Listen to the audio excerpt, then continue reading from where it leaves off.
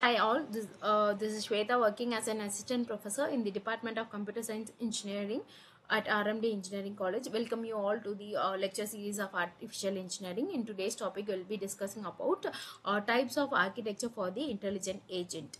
And so there are six types of architecture are there which help to attain the goals of the agent application, which are reactive, deliberative, blackboard, BDI, hybrid, and mobile. Yes, first one, reactive. Reactive architecture is something like it will solve the simple architecture for agents. Okay, what it will do is it will sense the environment and gets the data, and then it will maps, and then it gives the output through the actuators to the environment. It can solve only the simplest architectures. Okay, so it is it can solve the architecture in extremely fast manner. Okay, so this is an advantage for this, but disadvantages, it cannot able to solve the complex problems.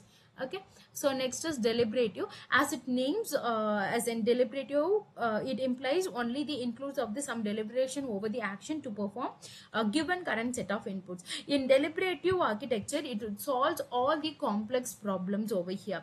Okay, with the variety of mechanisms, including the production systems, neural networks, or any other intelligent algorithms it can solve. Okay, so it will sense and it will solve all the complex problem, and it will give the output through the actuators to the environments.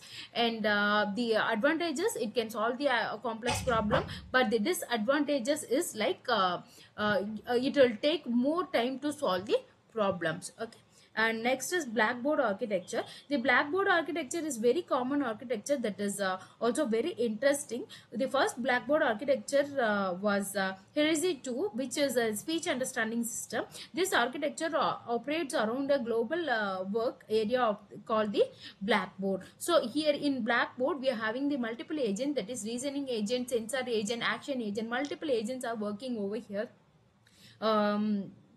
The two separate agents used to sample the environment through the available sensors and also go through the available actuators. The blackboard contains the current state of environment that is constantly updated the sensor agent, which the action performed in the action translates this action into the control through the actuators. Yes. The advantages of the blackboard architecture is it can work globally in the work area and easily implemented with the multi-threading system. Okay, and then next is BDI. BDI is belief, desire, and intention architecture. So BDI architecture is that follows the theory of human reasoning as defined by the Michael Bratton. And belief represents the view of the world by the agent. Desire are the goals to define the motivation of the agent, and the agent may have the numerous desire which must be consistent, but finally intention specifies that the agent uses the beliefs and desire in order to choose one or more action in order to meet the desire. So and it shows the representation of the states of the environment, and maintain the set of goals, and finally intentional element that may map the desires to belief actions that modify the state of the environment based on the agent needs. Okay, and next is hybrid architecture. Architecture is nothing but it's a combination of the deliberative and reactive architecture. There is something like disadvantages in both the systems, right? So it can in reactive, it can solve only the easiest simplest problem, but in the deliberative, it can work out with a complex problem.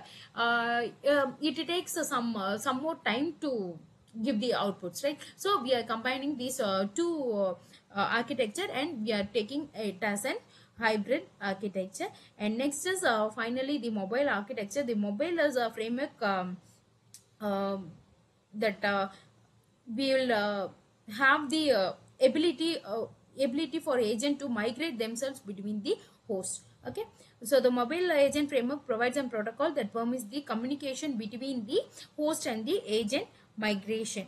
So the mobile agent architecture is advantageous as it supports the development of the intelligence distributed system, but as a distributed system is dynamic. Thank you.